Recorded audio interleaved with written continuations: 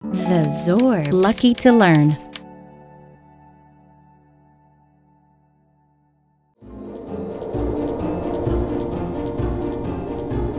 That was fun! Can we come by tomorrow to do the rest? We still have to do our homework. Aww, I have to write a whole essay about something important to me? I wish I didn't have to go to school tomorrow. I wish I never had to go to school. Really? I loved school. It's so much fun to learn new things. You're so lucky that you get to go to school. Lucky? Sure, not everyone gets to go to school. Yeah, Amita and Mundo didn't. Amita and Mundo lived next door to me, and we used to play Zorb ball together.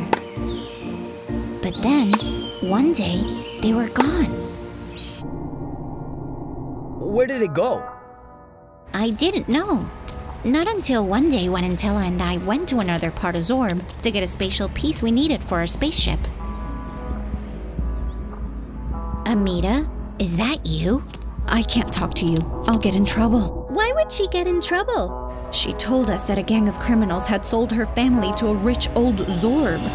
Amita couldn't go to school because she had to clean the house and do all the cooking. Mundo couldn't go to school either because he was sent to a factory. And even though he worked long hours making caps, he never got paid at all. And the rest of her family had to work hard in the fields, from sunrise to sunset, or they would be hurt. Amita told me she would give anything to go back to school.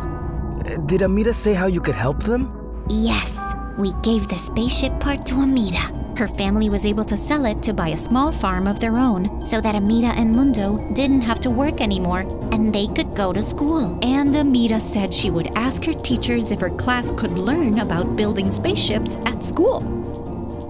Hey, that's what I'll write my essay about. I'll tell my class about how lucky we are to go to school. That's a great idea. You could write about how everyone should be able to go to school to learn and play with their friends. I'll race you home. And the first one to finish their homework is the winner. Bye, Lily. Bye, Coffee.